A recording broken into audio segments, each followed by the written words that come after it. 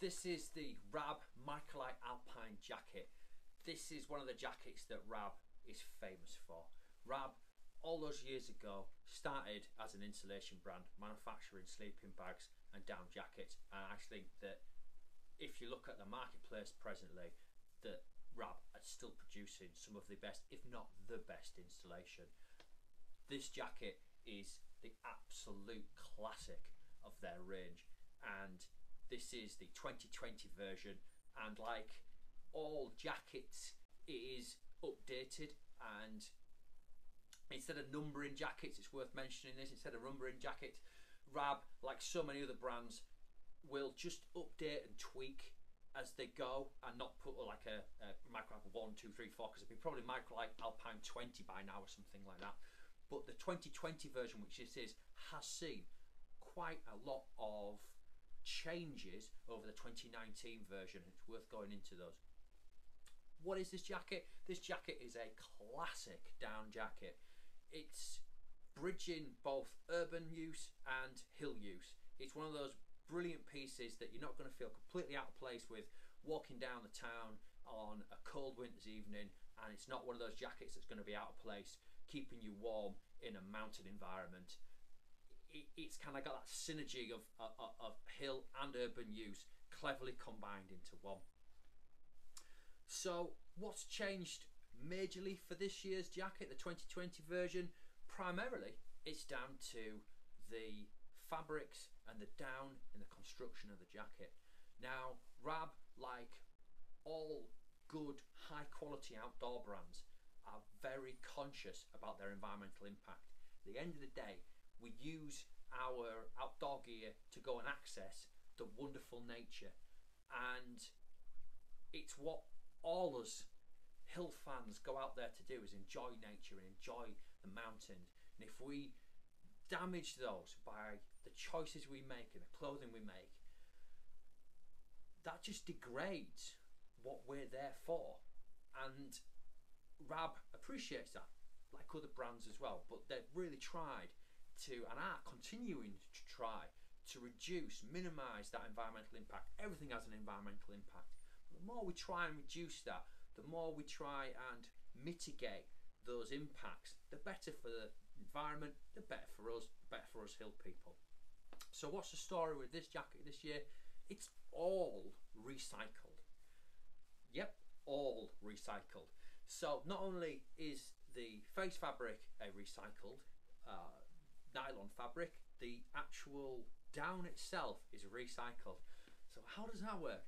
Basically, they take old down duvets and things like that, take them apart, get somebody to pick through them all and to sort through them all, and use machines and things like that to do that, take out the really good down, and then put it through processes to make it into the wonderful hydrophobic down that Rab have been helping to develop for some time now, make it into a premium product again, and stuff it back into this jacket to make a fantastic insulative layer. So this is a 700 fill power.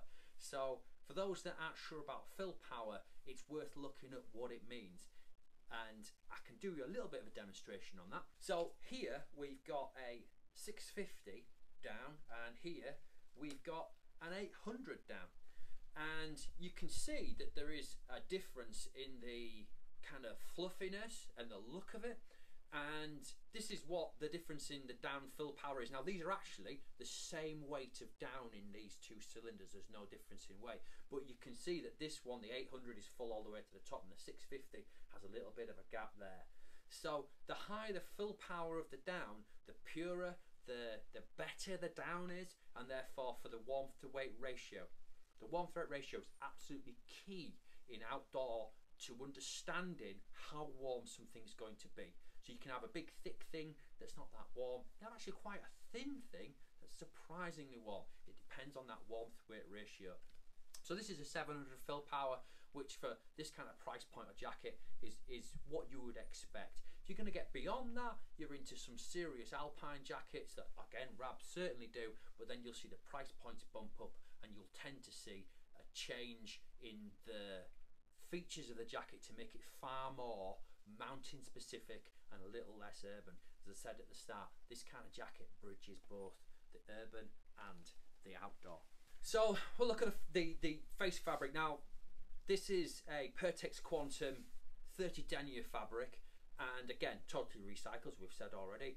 It'll turn a shower without a doubt. It's not a waterproof, but this is not designed as a waterproof.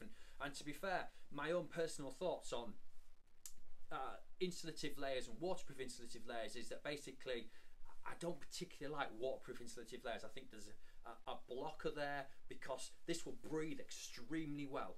And if you start putting a membrane there, such as a gore membrane, not only are you going to bump the price up massively, but you are reducing that breathability.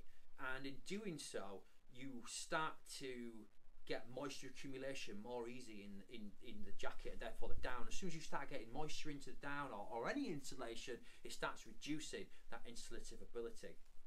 And the thing with having a separate waterproof to a separate insulation, well, you can take the insulation off and you've still got a waterproof, or you can remove the waterproof when it's dry and just use the insulation. I think it's a far more utilitarian, flexible system to have them separately. Now, Rab do waterproof down jackets, but please look them up. The price point of them, understandably, is very high.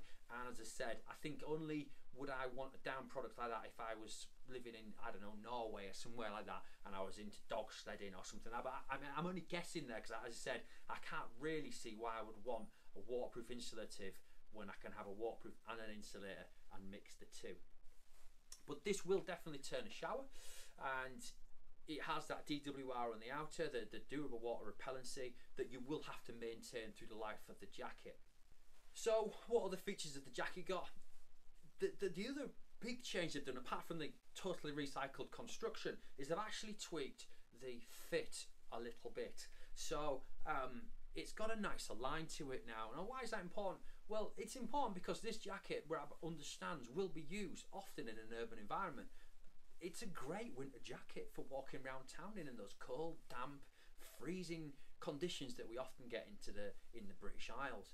But because it's got that nod towards kind of flattering construction, you don't look out of place. You're not looking like a Michelin man. You're looking like you've got your really nice, cool outdoor jacket on. Due to this being an insulation layer, it hasn't got a huge amount of pockets. It has got pockets though. We have the chest pocket, which is relatively generous in size. It's not massive, not going to get a map in there. Now, what is generous are the hand pockets. Now, these are hand warmer pockets. The pocket material is behind the insulation. So when you've got your hands in there, you're getting that lovely 700 fill power down insulation behind your hands. So again, walking around the town or a cold time on the hill, you stick your hands in these pockets and they will warm up. It's also a very big pocket, which takes in a large area of the jacket's internal, so you can fit a lot in there if you wanted to. It also comes with this bag. Now, down is extremely compressible, and it will fit into this bag without any issue whatsoever at all. Now, this is a lightweight little bag, and what it isn't is waterproof. And what I would tend to do, and what I always do personally to my hill insulation layers, is I always pair them with a waterproof dry bag, and then I know if I need that to get out of my bag that it is waterproof. I think from an urban perspective, the non-waterproof bag is fine, or if you're putting it in a rucksack liner or something like that, again, that's waterproof. But I would protect your insulative layers against moisture when you're not using them. Other features of the jacket, which isn't particularly new, this is what's called a sewn through baffle construction. What does that mean? Well, it literally means that it's sewn through.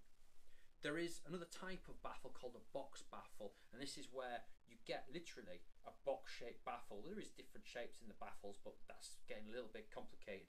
And what they do is they sew the boxes together, and what that does is it eliminates the pinch points that you'll get on a sewn through construction. It weighs a lot more, it's a lot more expensive, and again, you get that big Michelin man look. So this is a sewn through a baffle construction, but by a bit of canny tailoring, they have managed to reduce the sort of pinch points a little bit by the way that they've constructed the baffle. You see there, you can't actually see the stitching all you see is the baffles touching each other, and that again reduces the cold spots that occur in a sewn through construction. I think this is one of the hallmarks of Rab, and there's certainly this jacket as well, is tailoring. It's all about the tailoring, the fit, the way that it comes together, the way it makes it look, and the way it makes it perform. They've really thought about this. But this jacket has evolved over years, so they have taken all that experience and keep piling it into the products like this, and make it just stand out often from what is quite a crowded marketplace for down insulation.